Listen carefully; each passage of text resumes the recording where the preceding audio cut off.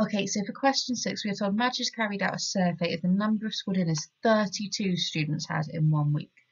And the table shows the information. We want to find the mean.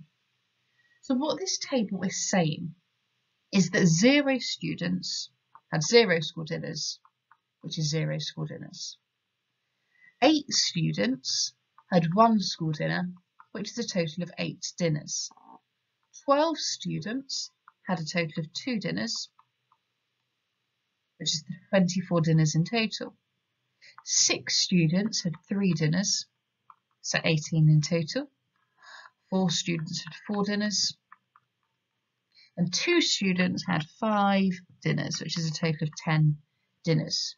So then we're going to work out the total number of dinners. And the total number of dinners is, give me just a moment.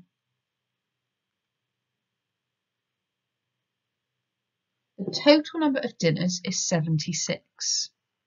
The total number of students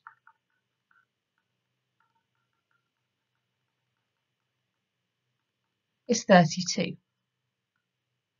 And so therefore, to get the mean, we need to do total dinners divided by total students.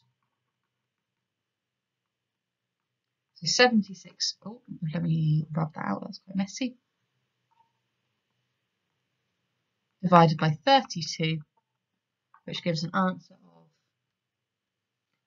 2.375. And that is our